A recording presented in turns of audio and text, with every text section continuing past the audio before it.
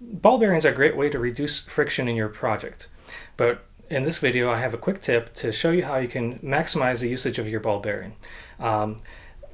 Quite often we'll see people not using shaft spacers and then having components that go all the way up to the bearing itself. And in that case, you're going to reduce the efficiency of the ball bearing by increasing the friction, since you're contacting both the inside and outside races of the bearing. So to increase the efficiency by decreasing friction, you're going to want to use a black plastic nylon shaft spacer between the bearing and whatever components come next on the shaft, and that way you're only contacting the inner race of the bearing.